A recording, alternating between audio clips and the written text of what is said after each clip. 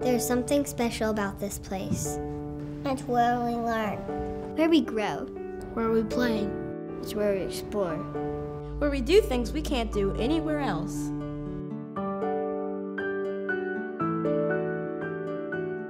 Grown-ups say it's been that way for a long time. When the museum opened in 1995, it was a little like a tree that just landed in the middle of Chattanooga. And since that time, we keep growing deeper and deeper roots and connecting with the community in so many different ways. So I've seen kind of the museum from day one to where it is today. And, you know, I was thinking about, it was all about trying to create a space and a place for kids that was really going to be great for this community and great for our kids. And I know this, I know that the people that contributed to the campaign 25 years ago would look back and say that today the museum has far exceeded their wildest hopes and aspirations. All I know is I like to come here. Because there's so much to do. Whether you're little or not so little. No matter what you like or how you learn. So when children come here and they get to make up what they want to do and they get to go to what interests them at that moment just because it interests them, not because there's an external pressure for an outcome, then they learn that way.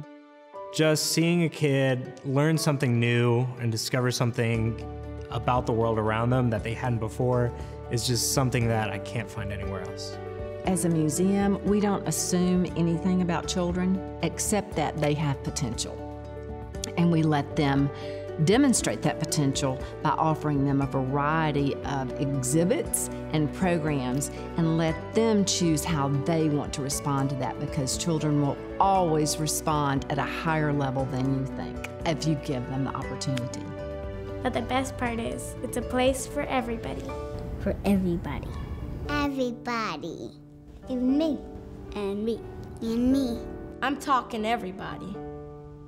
Our audience has become so much more diverse over the years. And one reason it's become more diverse over the years is because the types of programs and exhibits and educational content that we're offering has become so much more diverse. So you get all backgrounds. You know, you'll have your private school kids, but you'll also have your low-income schools, and we treat everybody the exact same. My son is autistic, so he can't fit in every camp. But when he came here, they catered to him. And there were people here to play with him, and they wanted to play with him. So he came home full of stuff, as opposed to waiting for me at the door at some other camps that we had tried. It's all right here in our hometown. Right here, where we live.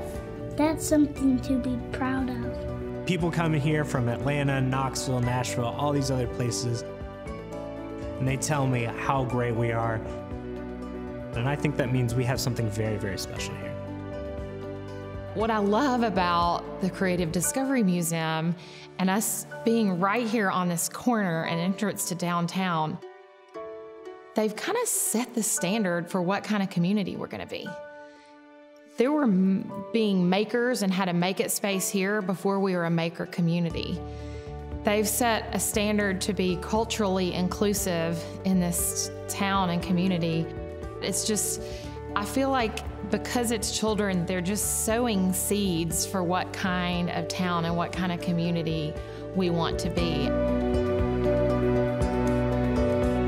And, you know, part of the museum is also taking it outside of these walls, taking it to schools, and I think the museum's done a great job in that. And I think the more that we create that ownership, that this is everybody's downtown and this is everybody's museum, it's just, again, about us coming together as a community. I love what they do, and I love the fact they celebrate kids and they celebrate differences, because quite frankly, we all have a lot more in common than we do the things that separate us. But what if this place could be even better? For more kids. In more places. With even more things to do. And more to learn. That would be pretty cool. The museum to me is a part of, you know, a cause and a resurrection of this city and this community that started 25, 30 years ago. There was a generation that made a lot of good decisions, a lot of generous people, and I think it's on us to continue that momentum, and to make sure for our children it is even better. To use what we know now about how kids access our exhibits and the user interface with those exhibits, and just bringing them up to speed. I'm really proud of where we are right now, but it's time to take it to the next level. You know, when we do great things for our kids, we strengthen our community. And so it's an investment in our kids, and I can't think of a better investment than investing in the kids of Chattanooga and this area. When I look back at my childhood experiences and how much visiting museums meant to me, and I think about the fact that 5 million children have come through these doors, we have to make sure that we don't stop at 5 million. The sparks that are created here are the kind that this generation needs now more than ever. So let's do this. Let's do this. Will you help us, please? Please. We can do it together. Let's don't wait. The time is now. The time is now. The time is now. The time is now. The time is now. The time is now. Now. Now. Now. The time is now.